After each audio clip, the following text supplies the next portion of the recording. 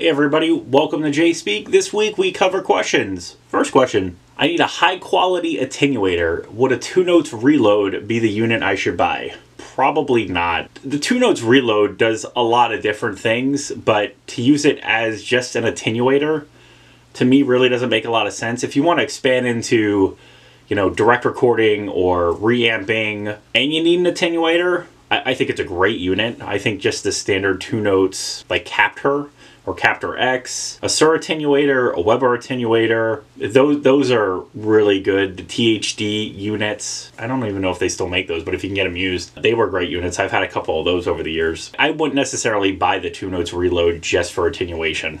There's other units out there now that's too much unit just for that. And it's bigger and bulkier. I don't think that's the best choice. And then the Schecter units, they're okay, but a negative 20 dB drop. And I think you really just have to make sure that depending on the amp, and you mentioned you use Marshall and Hyatt, so I'd say the Schecters are probably good for that just because you're using louder amps. That should work well. Question 2, have I played Zakk Wylde guitars or Schecter guitars? No, I have not played any Zakk Wylde guitars. I know he's got guitars out there, but I have not played them. Schecters, I have not played one. I think it's been a few years since I've tried one. When I did play them, I thought they were, pretty decent. I mean, they might benefit from like an electronic swap or something, but overall, they felt pretty cool. Kind of being interested in a couple models, but I haven't pulled a trigger on them. But they make pretty looking guitars. So, that's what it's all about. As long as it's pretty, we buy it.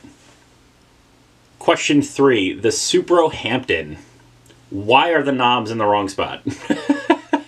Did I get a prototype of the run? No, I had bought that probably when they came out, or around when they came out, and that's been a few years now. The Supro guitars are interesting.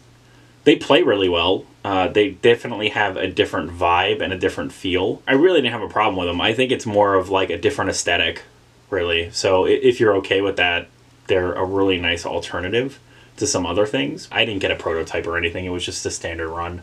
Now that's a few years old now, so they could have changed some things since I had that one. If you have any questions or comments, please leave them below. As always, thanks for watching. Remember to like, share, and subscribe. Many more videos to come. Don't miss one sub.